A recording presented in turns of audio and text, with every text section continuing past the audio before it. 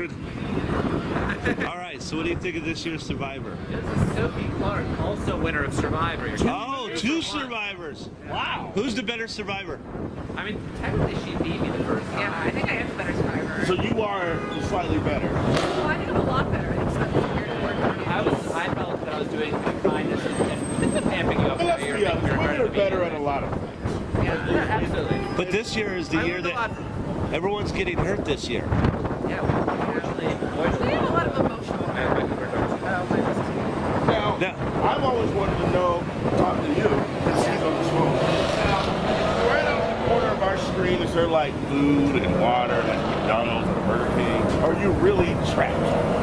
No, definitely McDonald's, Burger King, Taco Bell. Right. It's kind of like a whole spread of things, you know? Right. Like, they don't want you to go hungry. They don't want you to be too small. Okay, so it's like you're hungry on the show and then Pizza Hut. Yeah, exactly. That's what I've always I assumed. mean, I tried to take it seriously. Cochran was always like, "Where's pizza?" Think about how fake the show is. Yeah, I just wonder It's how 100% fake. scripted. I mean, that's the best thing. We got very good roles when we were given the script. We were Okay. very happy with the outcome. You got a good role. No, I got mine. I was like, "Wait, winner? What?" Yeah, that's pretty Okay, which was a better script, Survivor or The Millers? I mean, the Millers, oh my God, you remember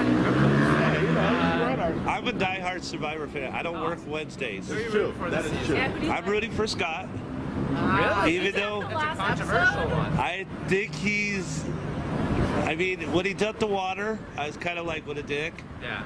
But you got to root for the underdog. I rooted for you. Oh, really? Thank you. All right, when you won. Because you wear glasses. Exactly, yeah. And so you got to root for that guy. Yeah. I don't know. I don't know if that's true or not. So, okay. So now, once you win, you got your script. Is it I'm still joking about all that. No, I know. Of course not. I know that part. It's a very authentic. And there's still $1 million that you win?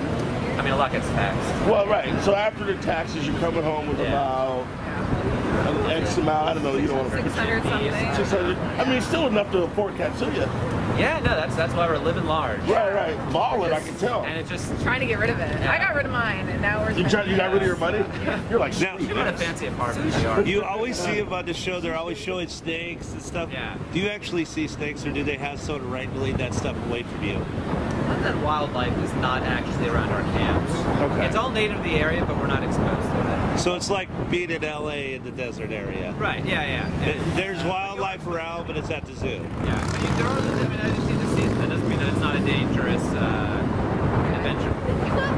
I got debilitating You got sunburn. I almost got medically evacuated. I did too, if you can't tell. Yeah, no, Yes. He tanned really great. every inch of my skin. Okay. All right. Well, that's awesome. 2 winners. We're still the better winner, sorry. But, you know, Yeah. What are you going to do? Better winner, better writer.